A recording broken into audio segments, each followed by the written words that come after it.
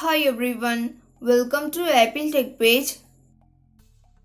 Many iPhone users have been reporting that their iPhone stuck on low battery icon.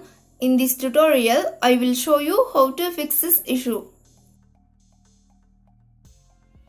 Solution 1 is first restart your iPhone. If you are using iPhone 8, 10, 11 and 12 series, then do the following steps to first restart.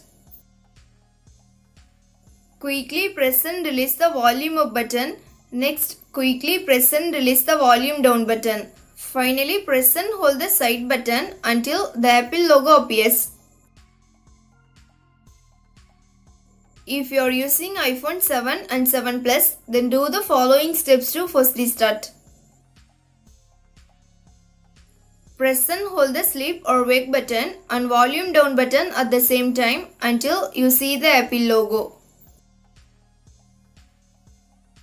If you are using iPhone 6s Plus and earlier models, do the following steps to first restart. Press and hold the home button and volume down button at the same time until the Apple logo appears. If it doesn't work, connect your iPhone to its charging cable and first restart your iPhone. Solution 2 is heat up your iPhone using hairdryer. Take a hairdryer and heat your iPhone at back side and where the battery is placed. Then charge your iPhone. Now it will be charging.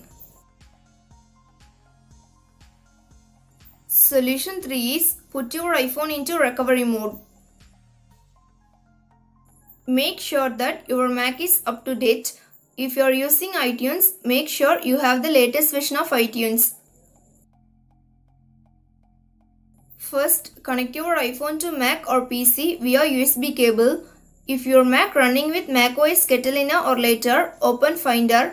If your Mac running with macOS Mojave or earlier, or if you have PC, open iTunes. Now locate your device under Locations. Then first restart your iPhone to put into recovery mode. Select Update in the pop-up window. Your computer will try to reinstall the software without erasing your data. Wait until the downloading process is complete. After update completes, set up your device. Thanks for watching this video. Do like, share and subscribe to Apple Tech page.